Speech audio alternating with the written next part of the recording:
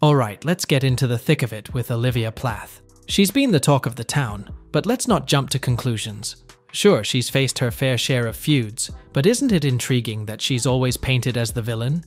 There's definitely more than meets the eye here.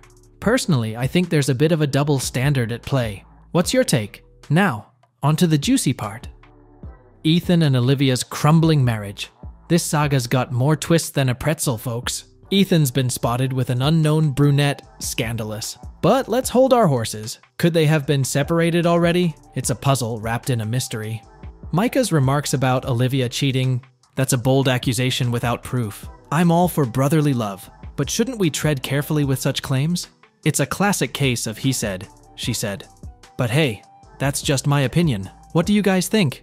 Is there more to Micah's claims, or is it just protective instincts kicking in?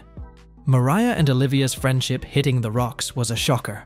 These two were tight, and now it's like watching a friendship apocalypse. It's sad, but hey, sometimes people grow apart. That's life. The Plath family's statement against Olivia? Now that's drama with a capital D. It's almost Shakespearean how they've all turned against her.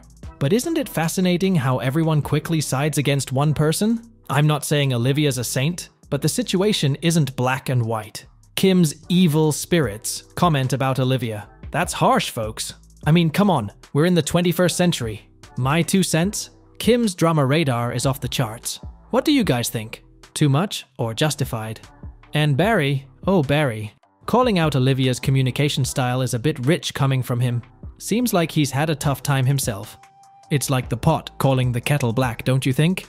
Now, Ethan's hesitance about having kids with Olivia, that's a gut punch. It's one thing to have disagreements, but questioning your future together? That's heavy stuff. Personally, I think it speaks volumes about their relationship state. So, my dear viewers, that's the lowdown on Welcome to Plathville Season 5. It's a hot mess, but it's our hot mess.